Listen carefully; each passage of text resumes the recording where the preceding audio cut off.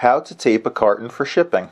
Depending on the weight of the contents of your corrugated cardboard carton, among other factors, you will likely use plastic packaging tape or gummed paper tape to seal your cartons for shipping. This video will show you how to properly seal cartons for shipping using both types of packaging tape.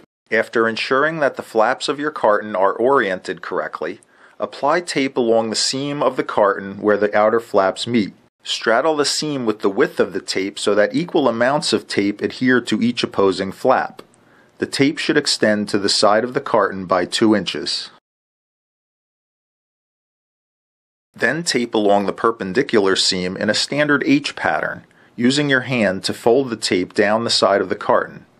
Again, try to straddle the seam with equal amounts of tape on both surfaces of the carton.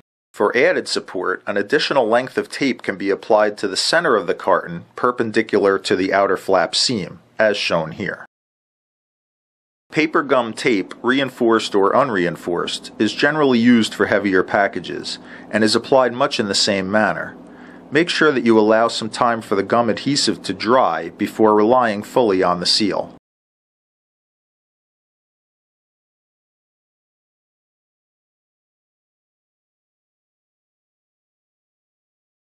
Stay tuned for more packaging tips from the experts at LPS Industries.